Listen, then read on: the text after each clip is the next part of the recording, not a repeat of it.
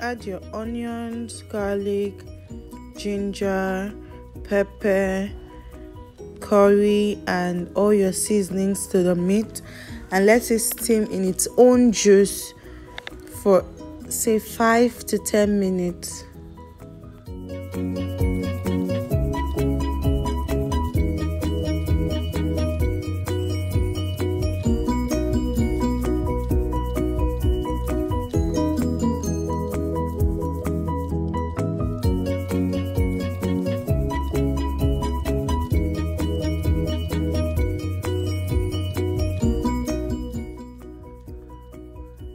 So once that is done, you mix properly and allow to cook.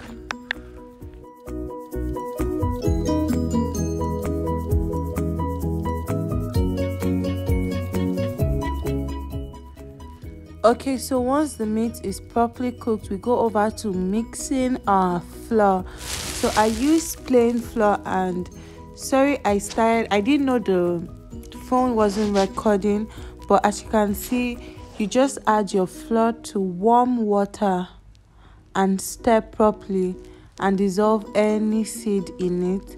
Then after stirring your flour in warm water, you then turn it to your pot. Add enough water, as much as you want your sauce to be. For me, I don't want the sauce to be too thick, so I added the amount of flour that is enough for my sauce.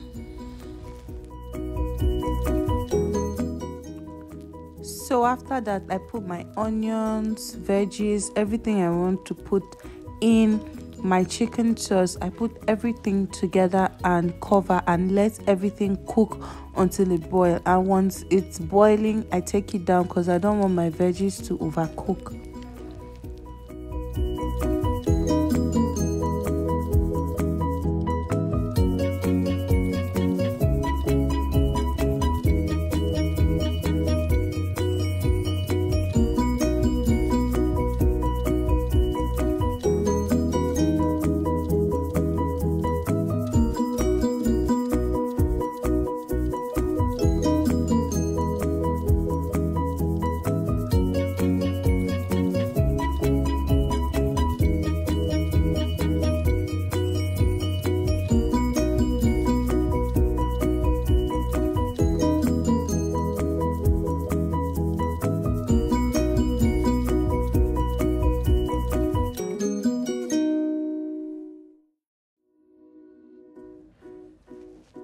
Okay, so guys, not everybody uses cabbage for chicken sauce, but for me, I actually love adding cabbage to my chicken sauce. So this is optional.